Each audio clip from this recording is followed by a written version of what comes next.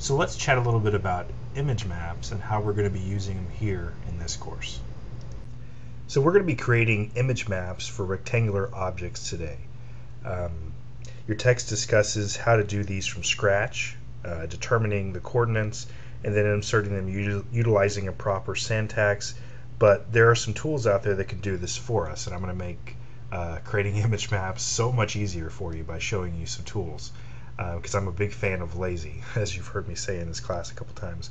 But before we get into that tool, we need to understand three things that your chapter discusses. It discusses what an image map is, it discusses the disadvantages of using image maps, and then also server versus client-side image maps. So what is an image map? The coordinates are based on an x and y axis. So in our case, a rectangle would be the top left corner of the image is the x and y coordinate, or 0, 0, representing the reference point, and all other coordinates are in reference to that reference point. Your text discusses the syntax for creating rectangles, circles, and polygons. For a circle, you would need to know the location of the radius and the x-axis for the right edge of the circle. For a polygon, you need to know all of the coordinates for all of the edges. But for our case today, I'm going to be demonstrating how to create a rectangular image map. So like I said, to define the rectangular shape, we need to know the top left corner and the bottom right corner. The syntax for the attribute will essentially be coordinates, or abbreviated chords, equals, quotations, xy, xy, close quotations. Those spaces, wouldn't necessarily be in there, although you could write it like that, and it's not going to do any harm because the space isn't doesn't do anything when it's rendered. But just for our purposes today, I just wanted to show it to you in this way. Chords equals parentheses. Chords equals quotations, xy, xy, close quotations. The syntax is very particular with this, as most HTML is. So the coordinates attribute is within the larger area element. Elements are composed of various attributes, and in this case we have this area element is composed of the shape attribute, the chords attribute, the HTML reference attribute, and the alternate text for that HTML reference.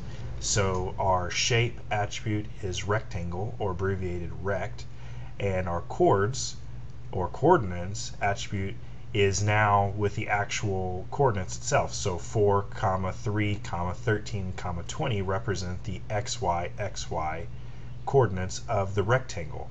And then the HTML reference represents the link that when users hover over those coordinates, that rectangular image map area, and click on it, it would take them to link a page called link HTML, and then the alternate text for that would hover when the user hovers over that would just be link.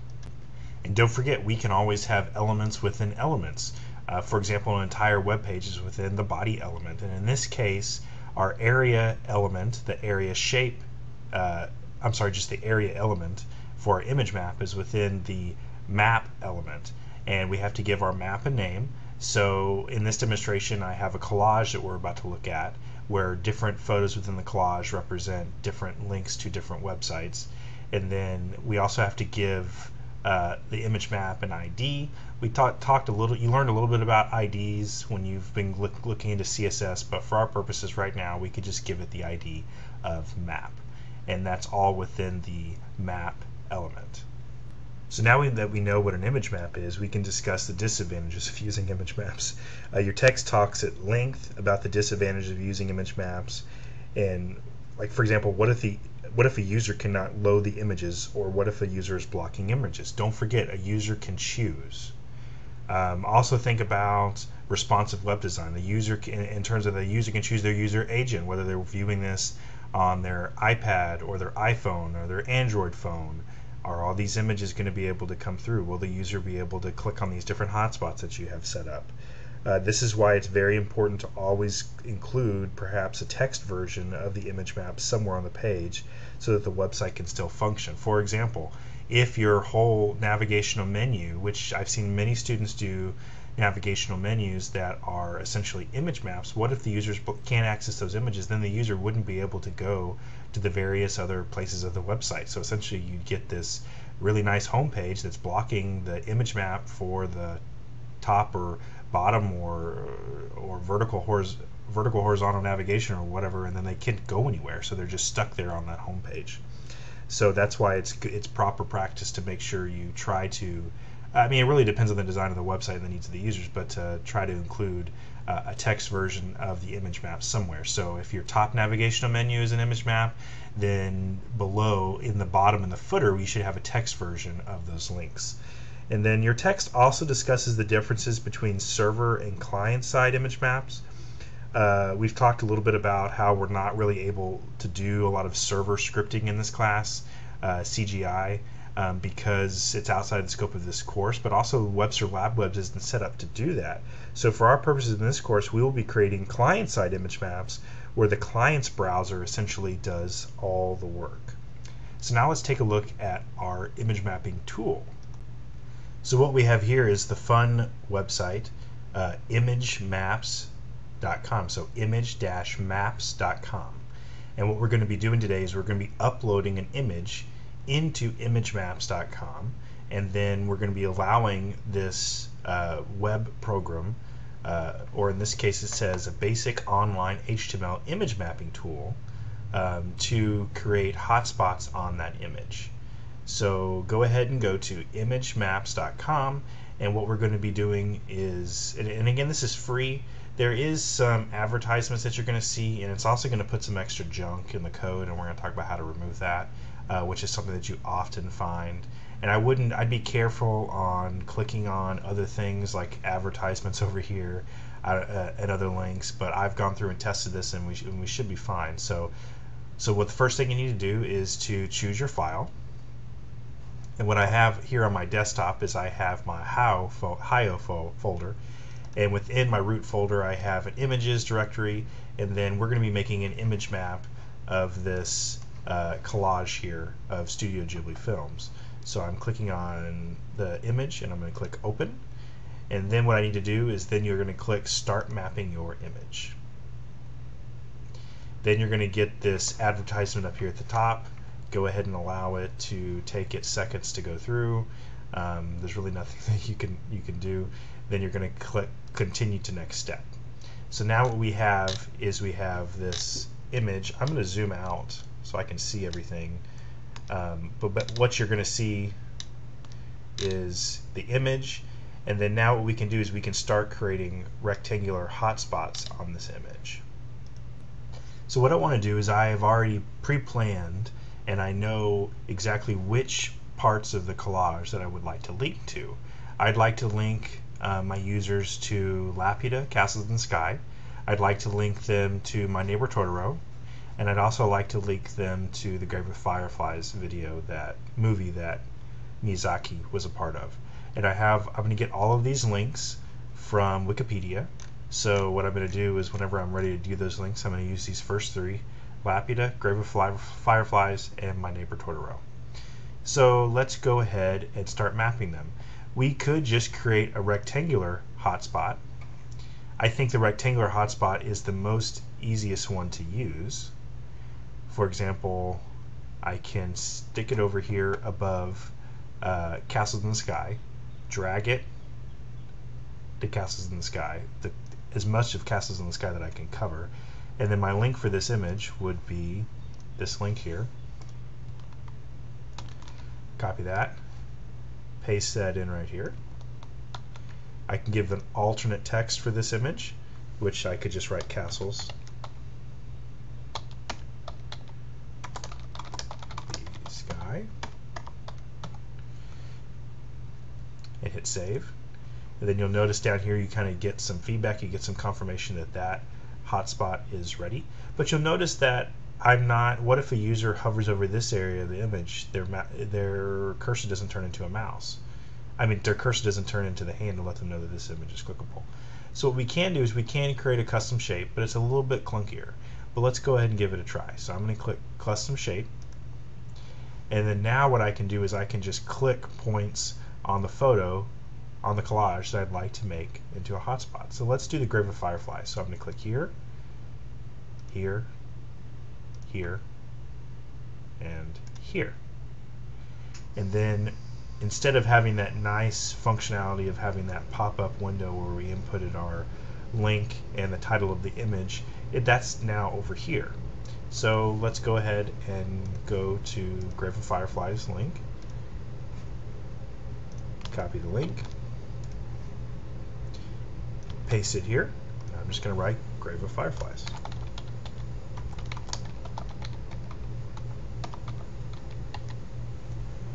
Now keep in mind, and then hit save. So now we have our Castles in the Sky link, and we also have a Grave of confirmation that our Grave of Fireflies link is done. Now also what I want to say is keep in mind that this imagemap.com is very clunky. If you end up getting some sort of an error, best thing to do honestly is just back up completely out of it. Just back up out of it and start over fresh. So now I would like to do one more. I'd like to do my neighbor Totoro, and I'm actually going to try to select all of these areas here, and let's just see how that works. So I'm going to click Custom Shape, and I'm going to click, click, click, click, click, click, click, and click. Now, have you noticed that I've always been choosing the top left first?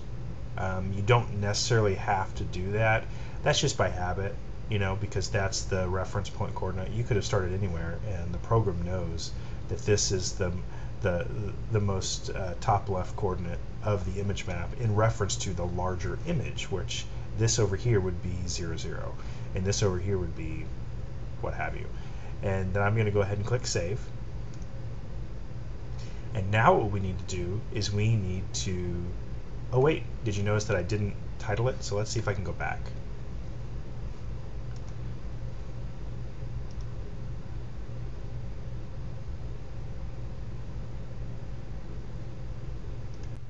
Oh wait, I almost forgot. I need to get my link for my neighbor Totoro. So I'm going to go to Wikipedia again, and I'm going to go to my neighbor Totoro, copy,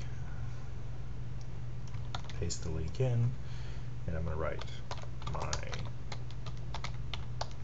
Totoro and hit save. So now what we can do is we need to get our code. So we hit this Get Your Code button.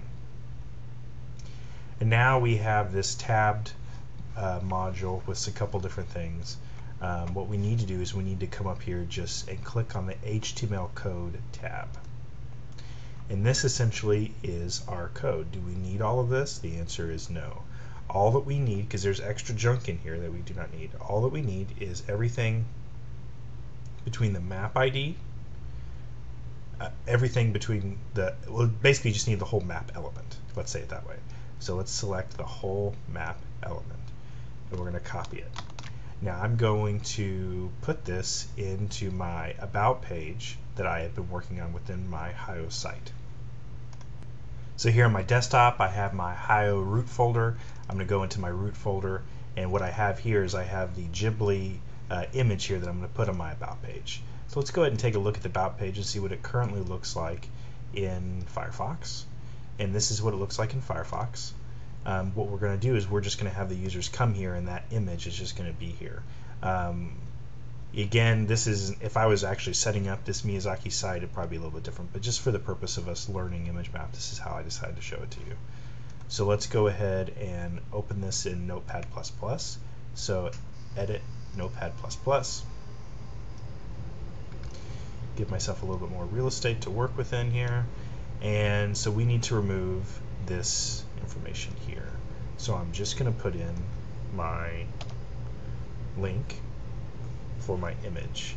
So I'm just going to go ahead and just write image img src equals, then you got to tell the the directory images, and the name of the image is all Ghibli underscore Ghibli GIBLI.jpg. Don't forget your quotations.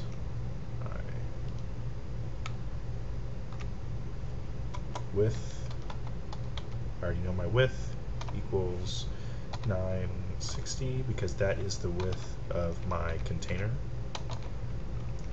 The height is 762.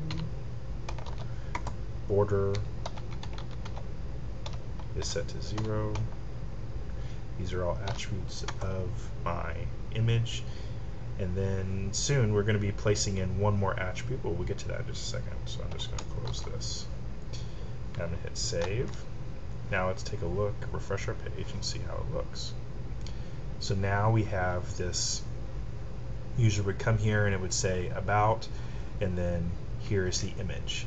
Now notice these aren't clickable yet because I have not put in the code for the image map.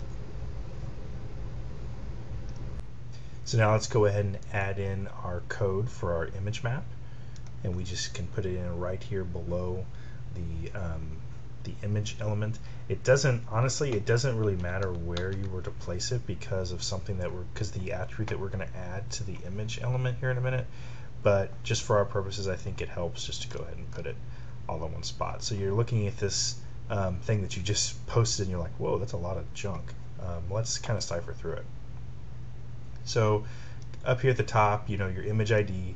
The ID doesn't need to be this thing that imagemaps.com has put here, so we can just call this map. And then for the name, we can just call it collage. And then we have our different area shapes. Remember, we linked to 3 different movies. So our first area shape is to Castle in the Sky, so that's correct. Alternate text is Castle in the Sky, that's fine. The title is Castle in the Sky. Here's some extra space that I can remove.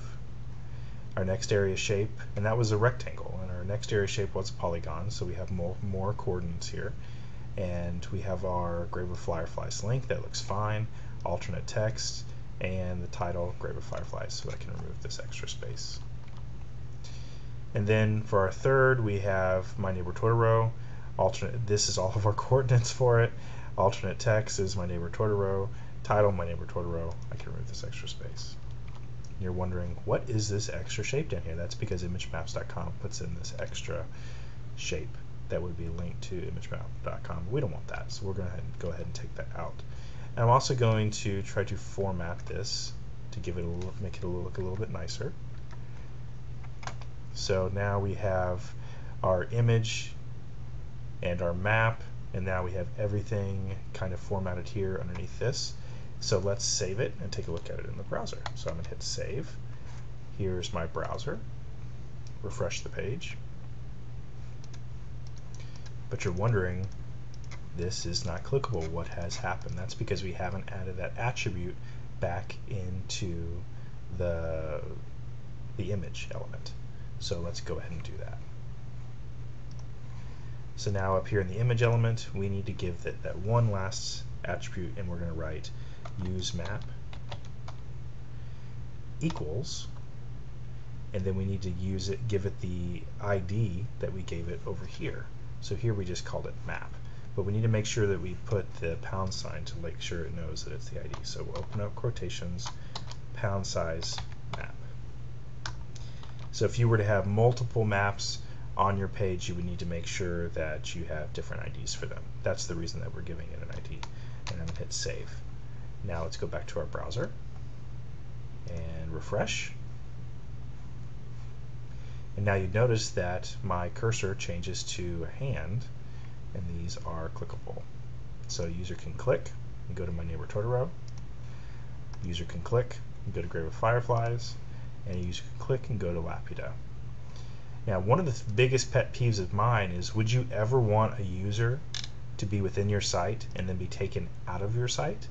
What if they then come into Wikipedia and they go to a couple other places, and then, oh, I want to go back into the site and do something. How do we do that? So that's why the user would essentially have to use all of these back buttons to get back to your site. But sometimes it gets a little bit more confusing on how to get back. So that's why we always want to make sure that links that go outside of our website should open up in a new tab or perhaps a new window. So to do that, we need to add one last attribute to our 3 different image links. So I'm going to go back to my code, and what we need to do is we need to add in the target attribute equals quotation underscore blank. So now I'm going to do that for all of these.